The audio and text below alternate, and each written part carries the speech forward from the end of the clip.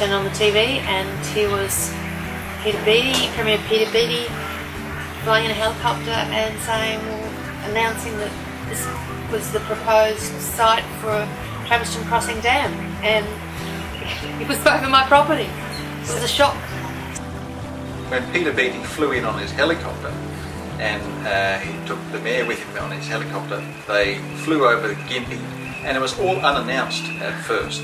They made the announcement later, and it took everyone by surprise, this whole question of putting a dam in the Mary Valley. And it was kind of a little bit a dodgy way to do things in those days. A decision was made that we would form a committee and a group and fight this thing. Well, we just made sure we got all our facts right with the technical advisors and the technical people that worked on producing all the things we needed to know. To share the facts and the data that we saw as critical to prove that this was a flawed proposal.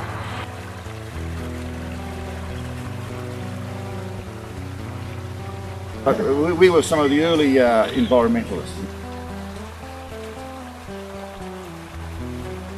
Severe troubles, and you only actually have to cause a major catastrophic environmental event once, and then that population might not come back with some of these species that we're looking at. So we're looking at causing major tragedies.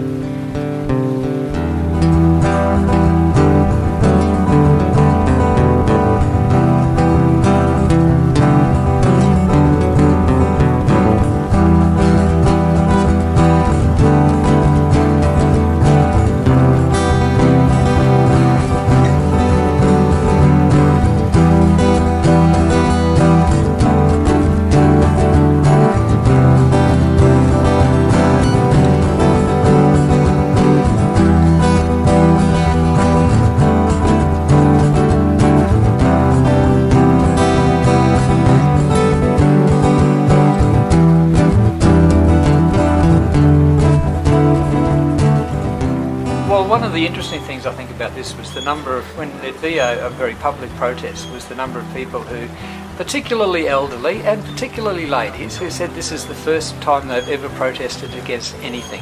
And I think it's a measure of the character of people that they will actually, I don't know, put their feet where their heart is, I guess, and actually stand up for something like this. It was wonderful to see.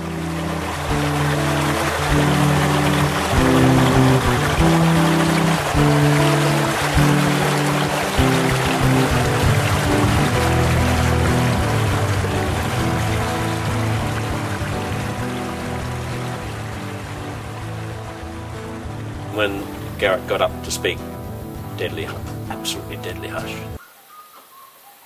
Then he said, and the party started. I went straight out. I mean, there were grown men, big farmers, crying and kissing each other. They don't kiss each other around Kendanga.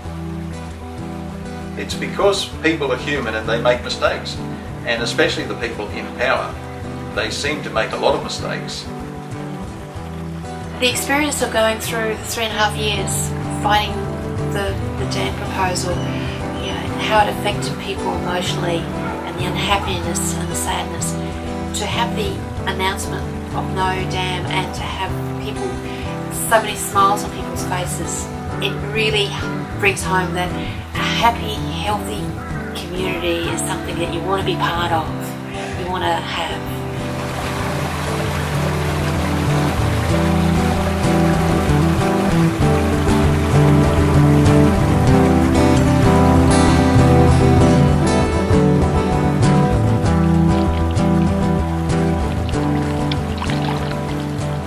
Those things that are important value-wise. It doesn't have to be a lot of money, but value-wise of your surroundings and the people that you interact with. you know, really vibrant, creative people that have a vision of where they're going to, and they want to be on the journey. Yes, I can come back with my kids and say I planted those trees along there and help save Mary.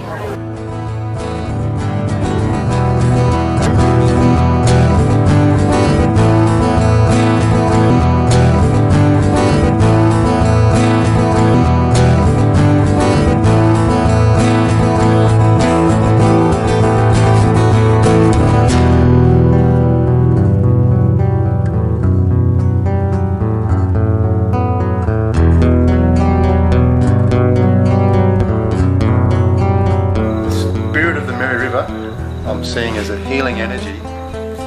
There were hundreds and hundreds of thousands and thousands of people involved with this campaign to save Mary.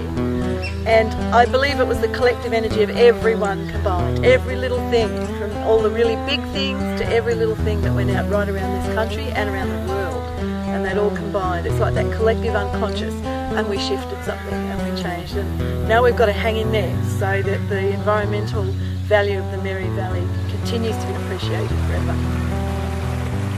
And you try and put the brown bits with the brown and the green bits in the air.